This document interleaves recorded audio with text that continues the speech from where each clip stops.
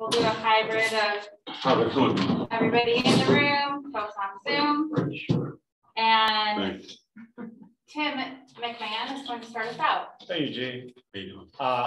Yeah, I'm curious. Have you ever in a game pulled off the glass, throw it down? I have versus Miami, University of Miami.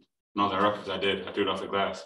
If I come off the screen and I see that they kind of, because sometimes when I pick up my dribble, they know I'm about to lob it, and they go back, and the corner man, he goes to his. So the glass is what I see. So I normally just throw it off the glass and try to put it back in.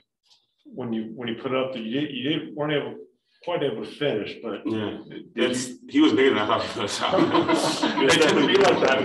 Yeah, he recovered quick. He was a big boy, so that was cool. Did you have to change that up a little bit on the fly there? Yeah, it's definitely on the fly. It's definitely on the fly. But like I said, he's bigger than what I thought, and we met up there, and he fell at me, so it was cool. You put in some time with the some of the starters here on tonight. Yeah. How did you feel like you meshed with those guys?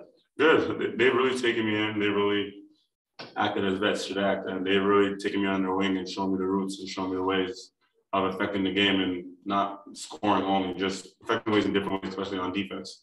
And that's what I'm coming in. I'm coming in to work, and I'm coming in to showcase what I do best, and that's to just play hard and anything I can do. Okay, we'll go to Zoom. Lauren, why don't you go ahead?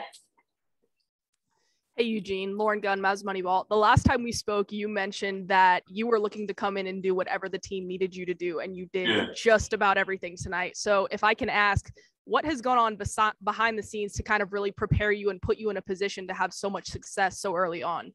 Just me staying mentally prepared. Like I said, it's my rookie year, but I'm not the same age as a lot of rookies, and I'm matured, and I know I got to come in and play my role and do whatever I can to affect the game.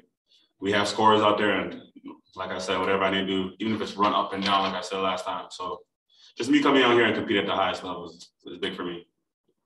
All right, awesome. Thank you. And thank you so much. Christoph. Here comes the All-Star.